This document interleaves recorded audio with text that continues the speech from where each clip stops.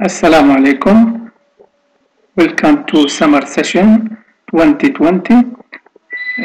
We want to start with chapter 2, water, the solvent for biochemical reactions. As you know, water is the main component of most cells. Its geometry and its properties as a solvent play major roles in determining the properties of living systems. This is the outline before. We will talk about water and polarity, session 1, 2 hydrogen bonds, 3 acid bases and pH, then 4 titration curves, and finally buffers. We want to introduce something called electronegativity. It is the ability of an atom to attract electrons to itself, and it's a measure of the force of an atom's attraction for electrons it shares in a chemical bond with another atom. This sharing could be equal, or this sharing could be unequal. Oxygen and nitrogen are more electronegative than carbon and hydrogen, so we have here an equal sharing of electrons in the bond. If you look at the table here, you see oxygen tops the list in electronegativity value, and hydrogen has the lowest value, as you can see. Now, what is polarity? As I said, when two atoms of the same electronegativity form a bond, the electrons are shared equally between the atoms, then the difference in electronegativity is zero, and the bond will be non-polar. Whereas when the two atoms are different, then the pair of electrons forming the bond are joined unequally, and so there is a difference in electronegativity, and the bond will be a polar bond. For example, the bond between oxygen and nitrogen is polar, whereas, for example, between carbon and hydrogen, which have a similar electronegativity and the difference is low, then the bond is non-polar. Also in H2, for example, molecule, this bond is also non-polar. Sometimes you could have a non-polar molecule, although it has polar covalent bonds. For example, if we take this molecule CO2, we see that oxygen is more electronegative than carbon, so it attracts the pair of electrons more toward it. It gains a partial negative, and carbon partial positive, and from the other side the same. Now, here we have the direction of polarity of the bond is from positive to negative from this side, and from positive to negative this side, and they are equal, then they cancel out.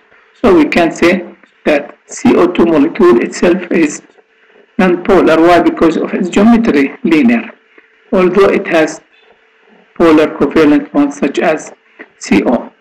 Whereas if we look at a molecule like water, which also consists of 3 atoms, it has 2 polar covalent bonds, 2 OHs like this, but because there is an angle here of 104.3 degree, then there is no cancellation of the polarity of the bond, and so we can say, for example, that water actually has dipole, and there is always uneven distribution of charge, which gives rise to the large dipole moment of water.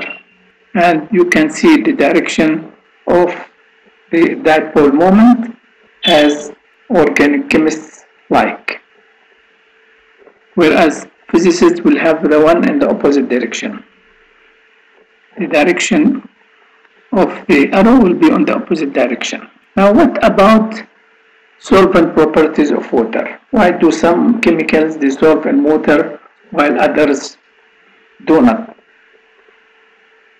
Let's talk about different types of bonds. Ionic bonds were held together by positive and negative ions.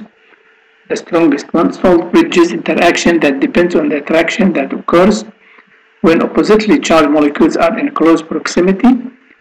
Ion dipole interactions occur when ions in solution interact with molecules that have dipoles. For example, NaCl dissolved in water. Now this is the picture when, for example, a salt like KCl is dissolved in water. And in ionic solids, although we have cations and anions are joined together by this ionic bond, and in solution they are ionized, so that each ion, for example, if we take Cl minus, the anion is surrounded by water molecules from the opposite charge. Cl minus, then the two hydrogens of water surrounds Cl minus. Whereas if we look at sodium, the cation, it is surrounded by oxygen atoms with their partially negative charge. So the positively charged sodium ends are attracted to the partial negative charges on the water, and water surrounding ends of this type are called hydration shells. So each ion is surrounded by a hydration shell of water, which prevents them from getting together and forming the salt and precipitate again. So they remain in solution.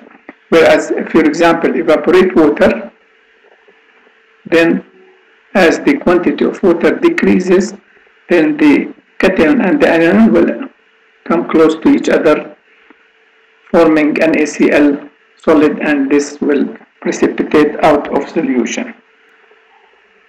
Now we have two types of interactions. The one in KCl, for example, as I said, K plus or Cl minus, each of them is called ion, and they are surrounded by hydration water. So the type of interaction is called ion dipole in the case of potassium, and ion dipole in the case of Cl minus. However, water can interact with other liquids, such as, for example, alcohol or ketone like acetone.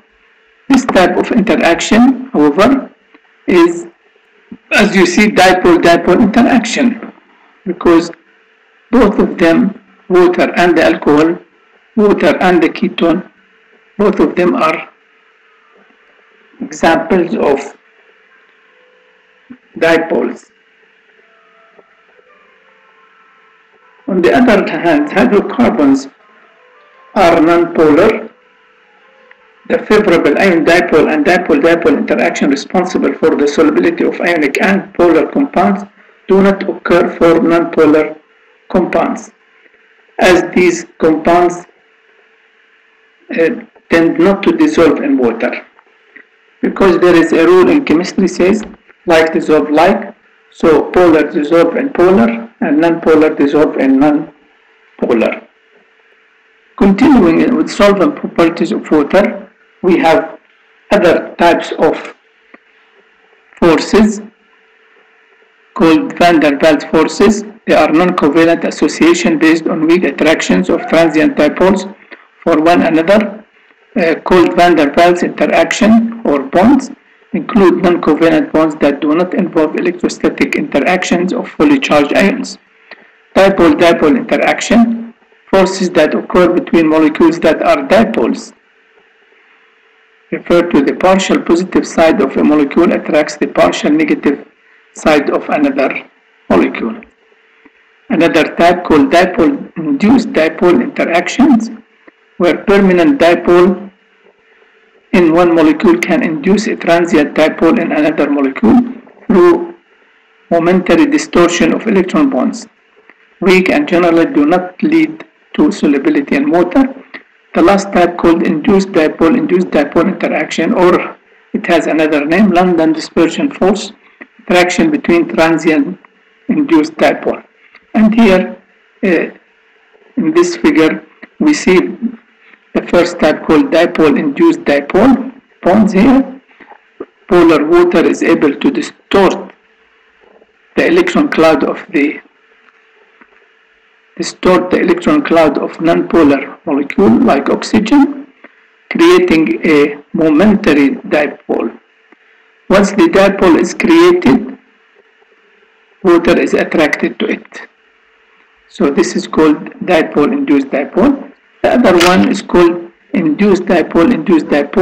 In this case, also called London dispersion forces. These attractions arise when otherwise non-polar molecules bump into each other. Here we have two non-polar molecules, they bump to each other and they distort each other's electron shells, forming induced dipole. Once the dipoles are formed, the molecules are momentarily attracted to each other. Now, then we move ahead to ask ourselves a question: is this strength of bonds formed in biochemistry? We have the strongest one is called covalent bond. For example, you see the strength of a bond is measured by its bond energy, the energy required to break it. And you see here both CH and OH covalent bonds, they require the highest energy to break them. So, for example, OH, the highest, then CH, whereas the other non-covalent forces, namely ionic interactions, ion dipole, hydrogen bonds, which we will talk about in a little while, and van der Waals interactions. So this shows you the strength of bonds formed in biochemistry. Now, continuing solvent properties of water, we have two types of substances, hydrophilic and hydrophobic. Hydrophilic tendency to dissolve in water, or water-loving, like ionic and polar substances. Hydrophobic tending not to dissolve in water, or water-hating. Hydrophobic interactions, attraction between non-polar molecules. We also have a third type called amphipathic molecule that contains both hydrophobic and hydrophilic regions, example sodium palmitate. So if we look at this table, we see two columns, one for hydrophilic substances and one for hydrophobic.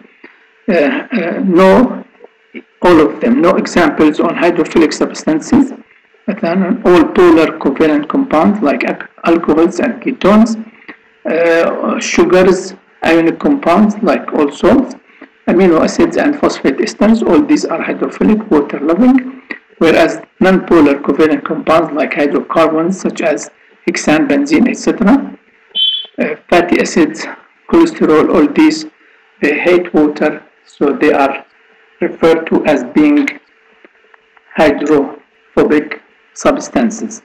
Now, to ask us the following question: why do oil and water mixed together separate into layers? Now, a single molecule may have both polar, like this sodium palmitate, have a polar and non-polar portion, and it is referred to as being amphipathic.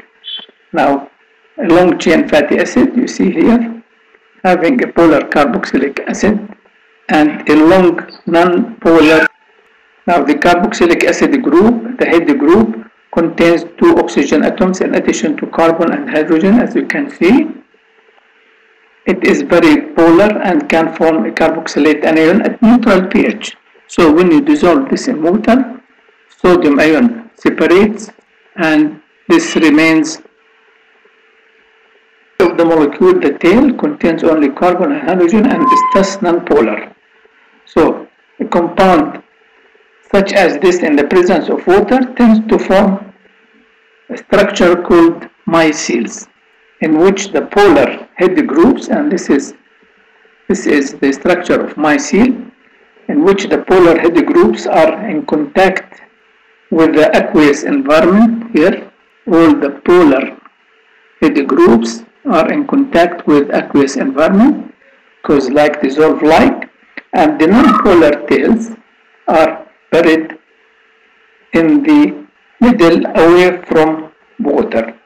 So again, this is spherical arrangement of organic molecules in water solution clustered so that their hydrophobic parts are buried into the sphere, and hydrophilic parts are exposed to the water or aqueous environment, and formation depends on the attraction between temporary induced dipoles.